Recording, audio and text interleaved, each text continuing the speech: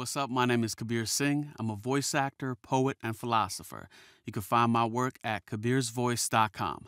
Today, I want to talk about tips for voiceover live sessions.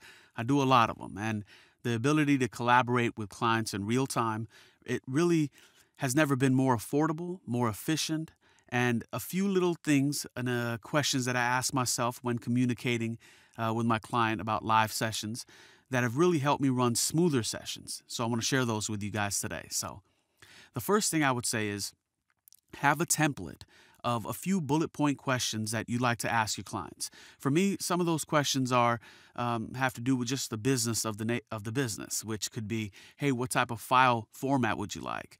Hey, what are the invoicing instructions do you have?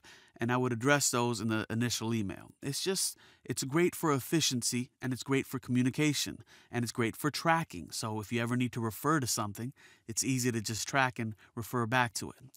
The second thing I would say is have respect. Respect for the business, respect for the live session, and respect for the people on the live session. You won't know who these people are. There sometimes could be 4, 5, 6, 7 people on a live session and just you. All the pressure is on you. You have to sometimes lead and you have to sometimes follow, meaning that goes into my third one, allow yourself to be directed. Allow yourself to be directed. And with that is the fourth, which is become egoless. If you just remove a little bit of the ego and allow yourself to be directed, it takes you far.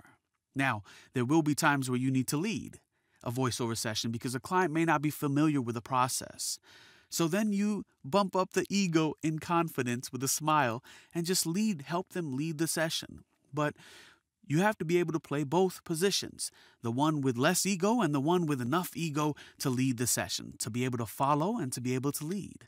So have your set of questions or in a template, have respect in the communicating process, respect for the people participating, become egoless, and then finally, allow yourself to be directed. These few tips have helped me really run efficient live recording sessions.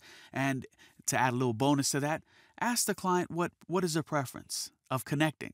Is it via Skype, Zoom, ISDN, iPDTL? Are they more or less familiar with a certain platform? Break it down to them in a simple way.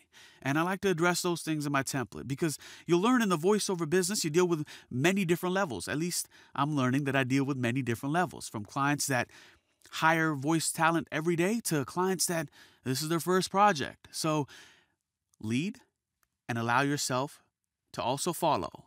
And these are the tips that hopefully will help you run a better live voiceover session. Again, my name is Kabir Singh. Check me out at Kabirsvoice.com. Peace.